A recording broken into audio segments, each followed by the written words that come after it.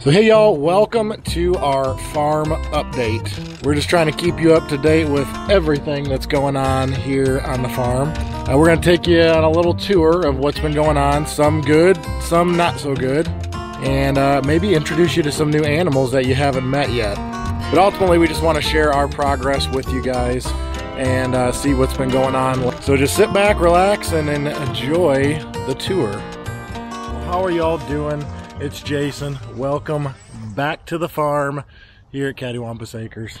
Got my buddy out here with me.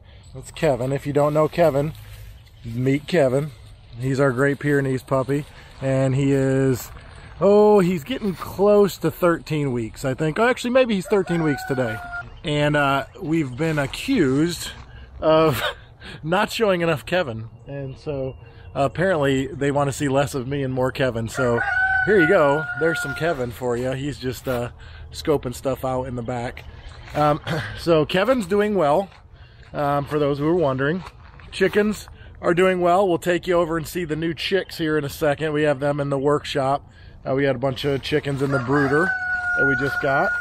And so that's some good news and some happy news.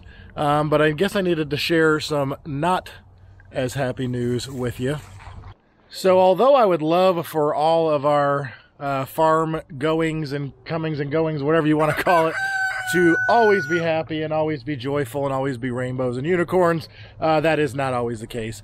If any of you out there are farmers, homesteaders, you know that sometimes things don't go as planned and it's not as happy of a moment as you want it to be. We have always been honest with you guys and don't try and hide stuff. I know that there's some people on social media and they really just want to, show only the good things, and that's great, and I appreciate that. But ultimately, I think you guys need to know that sometimes not good things happen. So I am currently here in our little pen where we have the Nigerian dwarf goats who are pregnant. And the other day, Keaton and I were gearing up to try and finish a lot of Kevin's fencing around the back of the property. Well, I came out here and I came into this area here. This is our little barn that we have set up. There's a heat lamp in here. We got it nice and set up for these Nigerian dwarfs. We just have their little girls in there with them. And the plan was for them to be giving birth soon. All of them have full udders, and we're expecting that to happen very soon, but ultimately you don't know what day it's going to happen. So I came out here, and in this area I saw something laying here, and I could see the end of Tina laying in the barn here. I was pretty concerned because it didn't look like normal, and one thing about goats is they typically don't go by our schedule when they do anything. So I came out here and I found that Tina had given birth to 2 stillborn babies. So that was very, very sad. It's never it's never easy, I guess. It's never an easy moment, even though it happens on farms, and when you have this many animals, you're bound to lose some, and it really stinks. Sort of checked on Tina. She was just sort of laying there and still looked to be like maybe she was still in labor. We gave it some time. Still everything was there. Ultimately, what happened, we had to take her to the vet for an emergency visit the following day. The good thing is that the Nigerian dwarfs are pretty compact, and he didn't have to come out here. We just brought her to him, and sure enough, there was another baby inside there, and so that baby was also not alive. So unfortunately, we had to remove the baby because otherwise it was certainly going to hurt or kill Tina. We did not want that because she's a precious goat and she's been here with us since the beginning. The vet took very good care of her. We were scared that maybe she might not make it, but she ended up making it, and I'll show you. There she is, and she's with her little girl Gina. Gina was her girl from last year. She's still recovering, and actually what I have to do right now, and I'm going to bring y'all with me, I got to give her one more shot to sort of help her out as she goes through the last little bit of this. I am not a veterinarian, but when you are a homesteader or farmer, you have to know how to take care of your animals and how to administer shots and stuff. So if you don't think that anything I do here is what you should do, because I'm not your vet. So I just need to give Tina a real quick shot just to sort of get her prepared and get her body ready for the next season. Sorry, little girl. I'm sorry. We are sad that we lost those babies, but ultimately we got to keep Tina. She is doing a lot better. She wasn't doing well when that was all going down. And I feel like, whether I'm right or wrong, I think she was a little sad the way everything happened. But we have Jolene.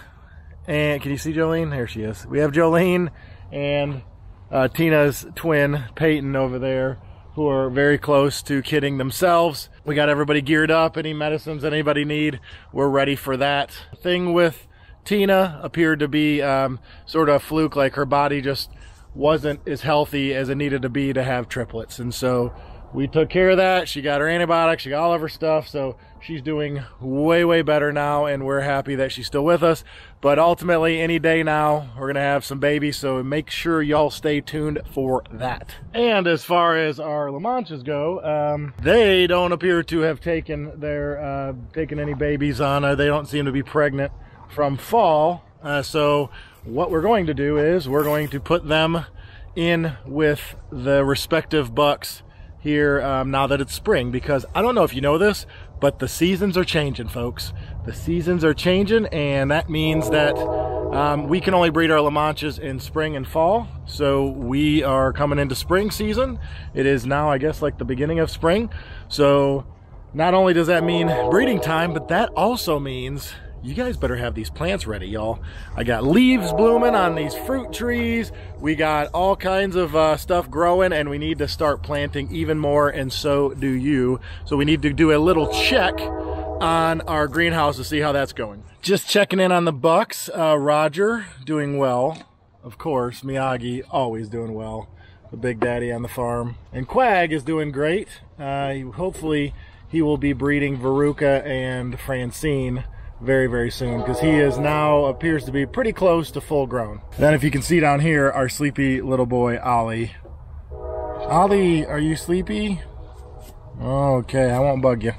So let us get over here and check on our greenhouse. We got a whole bunch of stuff growing. If you've been following our short videos and long videos, then you've been seeing everything we've been doing out here in the greenhouse. So we need to check and see where we're at. How silly of me. First we need to check on something else. Kevin, we need to check on something else, buddy. Come on. We need to check on these ladies. Hello, ladies.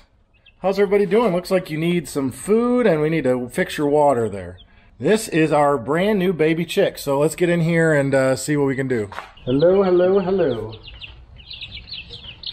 They haven't messed this up too bad yet. If you guys watched our last video, we showed you just how we built this lovely new brooder.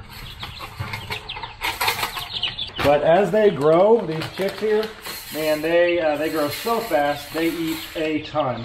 So you got to make sure that they're all stocked up with some grower starter, and then we make sure we sprinkle some grit in here, some chick grit, make sure they can digest all that stuff. And you can certainly put some apple cider vinegar in your water, or they have some pre-mixed like electrolyte stuff, but we don't. Sometimes we use it, sometimes we don't. We have pretty healthy chicks here, and I'll show you.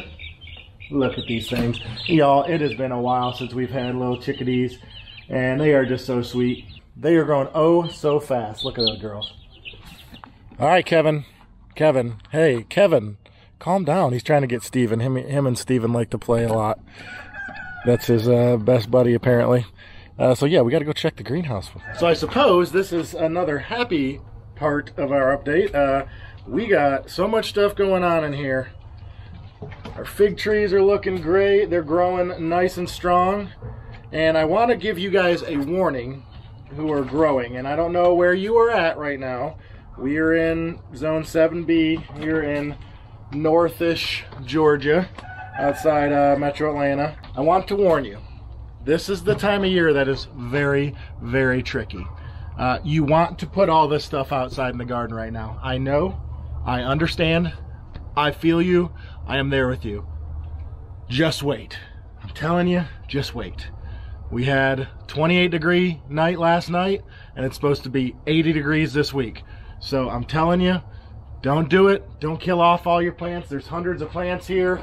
As much as I want to put these into some dirt, I'm not going to. If you want to pot some stuff up, if it's getting too big for your trays, certainly do that. Keep it in your house, in your greenhouse, in your growing area. Don't put it outside yet till you're sure. Let's get those ground temperatures up about 40 degrees consistently before we start putting this stuff in the ground, y'all. Don't do it yet. It's so tempting. I fully understand. Don't do it. Check out this broccoli. So if you've been doing the Grow With Us little challenge thing, this is our one broccoli plant. I thought about potting it up the other day, but I think we're gonna wait. I wanna wait till I have a nice solid root ball, and then we're gonna put this in a big pot to show you that you can grow vegetables no matter where you are. Apartments, HOAs, big homes, little homes, doesn't matter. You can grow food. So look at those figs, they're looking great.